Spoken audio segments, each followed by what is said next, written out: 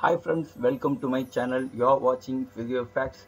I am bringing the interesting facts in the field of physiotherapy. Myself, Dr. Alfonso Swami. Let us move on to the video. In the previous video, I was telling about normal infields, which was described by Cyriax. There are three types of normal infields. They are soft tissue approximation, tissue stretch, bone-to-bone infield. These are the structures that are getting involved, where soft tissues are getting approximated to each other. The second one, the soft tissues are getting stretched, and the third one, the bone and bone are coming in contact with each other. These are the structures, what is happening to those things while doing this technique. But the feeling or the perception what the therapist will be getting will be, for soft tissue approximation it will be soft infield, for tissue stretch it will be firm infield, and the bone to bone, the infield will be hard. It means the resistance offered will be soft, the resistance offered will be firm, the resistance offered will be hard. Today we are going to see about abnormal infields. We studied about three normal infields which has to be present in the joints at different joints in particular. Certain joints will have certain infield. For example, elbow flexion soft infield, elbow extension hard infield. But there are circumstances where the infield will be different from normal because of various underlying pathology. That's what we are going to discuss in the video. There are 5 types of abnormal infields have been reported. They are muscle spasm, capsular, bone to bone, empty, and springy. When you read this easily, you can understand for the restriction of range of motion, these are the structures, they are the reason why the movement is getting restricted. But there are certain words that will really confuse you, that will explain right now. First of all, how to remember this abnormal infields? There are 5. To make it easy, I have made this diagram so that we can easily remember even after many days. If you see here, when you try to reach the different structures in our body, after when you cross the skin, for example, after when you cross the skin, you will approach muscle, then capsule, then bone, after that nothing, so we'll think of empty, and after empty we have no other structure to search out there, so we will bounce back and come as if you are jumping from a spring.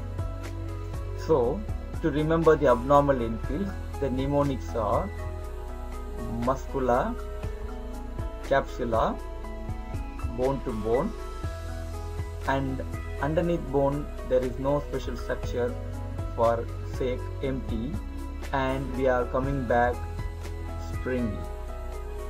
So this is a way you can easily remember muscular spasm, capsular, bone to bone, empty, and springy block, one by one in detail. These are the resistance offered to passive range of motion when there is muscle spasm. They will be sudden, probably accompanied with pain.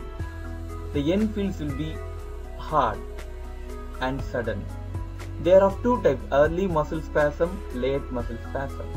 If you keenly notice, we are reading about infield, and that infield will be of sudden and hard. But there are 2 types of infields in muscular spasm. One is early muscle spasm and late muscle spasm. In this, the late muscle spasm gets more weightage because the reason will be explained right now. As we studied before, there are 2 types of muscle spasm that can limit the range of motion, and the different infield can be observed. Early muscle spasm. This occurs early in the range of motion, means when the range of motion is started, the resistance will be more to the movement and it will become normal. If you look at the diagram down, the movement is started, but it starts slowly and goes faster like normal. In the beginning, because of inflammation and because of the acuteness of the condition, the range of motion is a bit slow and it offers resistance to the passive range of motion. If you read late muscle spasm, the right hand side, it occurs in the end range of motion caused by instability of the joint. You could look at the demonstration down over there. The movement starts faster but ends slowly. It means at the end range of motion, it offers more resistance to the passive movement tested by the therapist. We are reading about end field. The second diagram really explains about the end field. The first one is the resistance that is offered in the early range of motion. So this particular one, the right side one, the late muscle spasm, explains about the end field, and it will be hard and it will be sudden following the normal range of motion. Example is joint instability. It means if there is a problem in the joint stability, and certain muscle groups will go for muscle guarding, so that it won't allow further movement, so that the joint stability can be prevented. For example, shoulder dislocations. Very common dislocation in shoulder is anterior dislocation. The maneuver or the position which leads to this anterior dislocation is abduction and external rotation. So if abduction and external rotations are prevented or limited, this dislocation can be prevented. So as a reflex mechanism, the internal rotator will become tighter, so that external rotation and abduction can be limited. For example, the subscapularis muscle tightness, which is an adductor and internal rotator itself.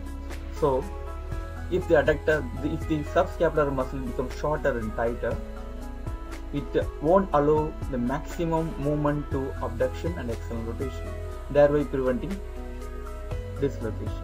So that is the reason the muscle goes for tightness, and when you check end field to that particular joint, there will be free movement followed by sudden block because of the muscular spasm which is going to be hard. And it is about capsular end field now, where the capsular tightness will be present. The end field will be similar to the tissue stretch. It means it will be firm and the range of motion will be reduced. Probably the capsule will be damaged. There are two types of capsular end field can be appreciated when doing passive range of motion. They are hard capsular and soft capsular. So this soft capsular should not be confused with soft end field, that is soft tissue approximation.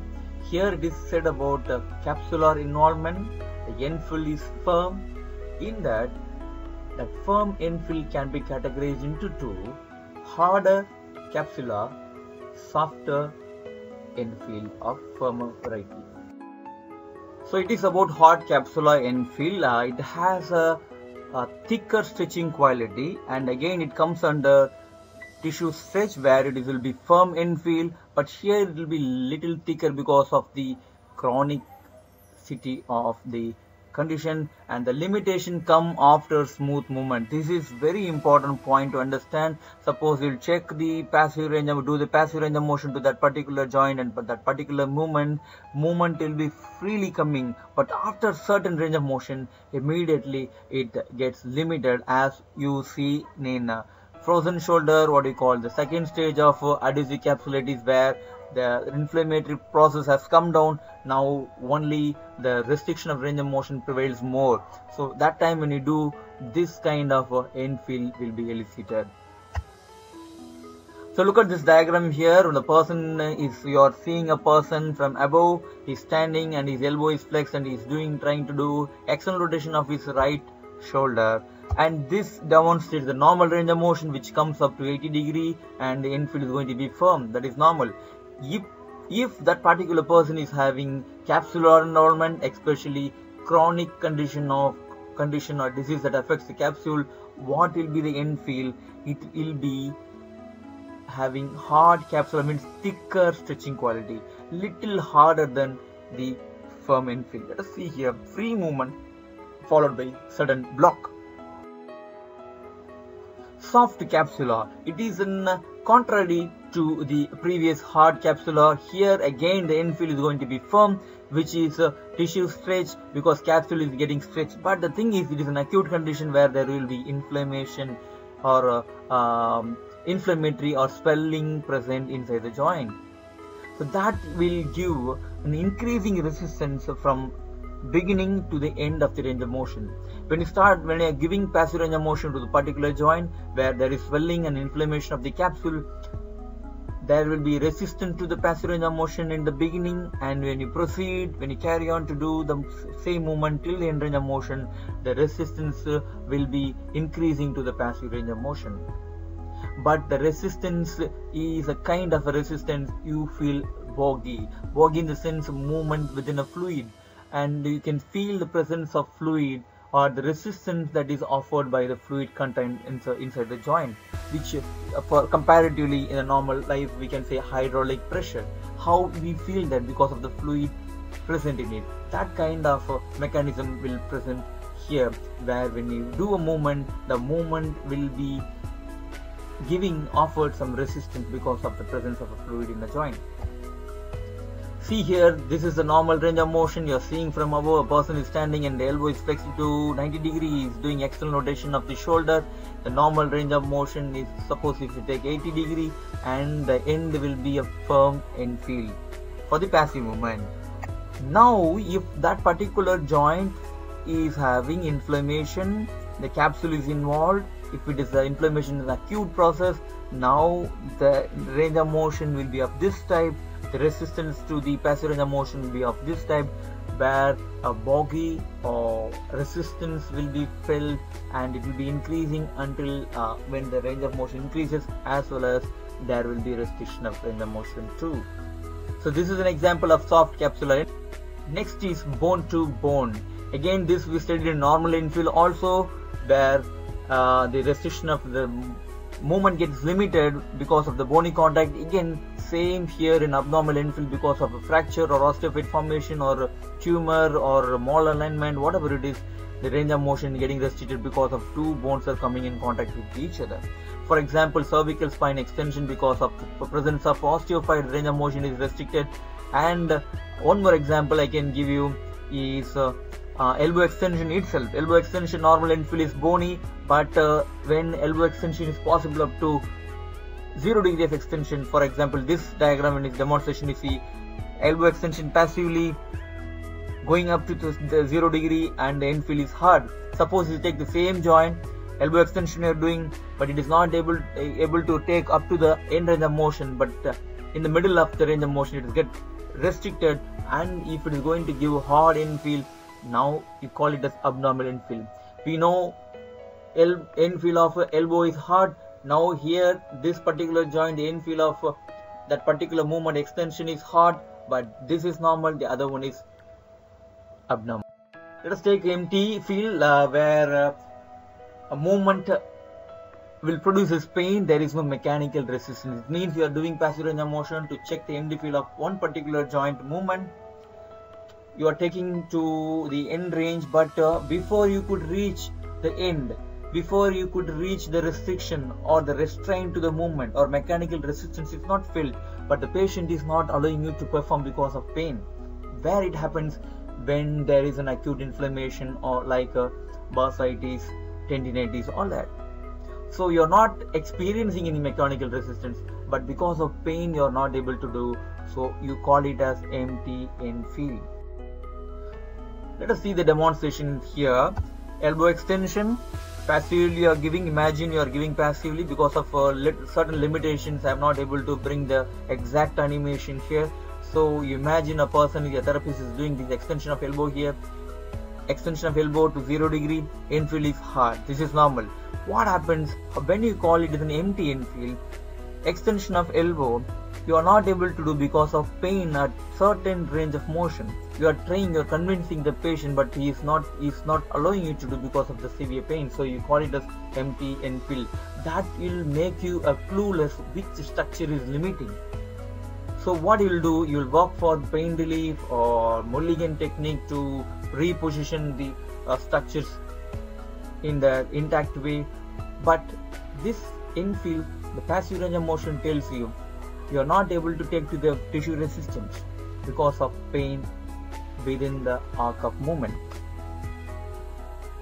And the last springy block, which is again similar to tissue stretch. It means when you are stretching soft tissues, capsule, ligament, tendon, you will get a firm infield. So here also it's a firm infield, but there is a rebound effect with a thicker stretching quality found with meniscal injuries of knee. When it is locked, means when knee is locked or unable to go into full extension. When you apply pressure, the knee will go into extension. When you leave, it will come back to some degree of a flexion position. So that gives a springy movement, rebound effect. So it is called a springy block. So that's all about the infields.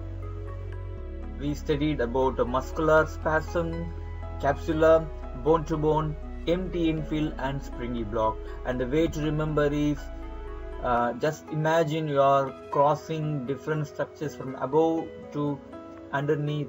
So muscle, capsule, bone, and underneath nothing, empty, and you have to come back by jumping back, use a spring.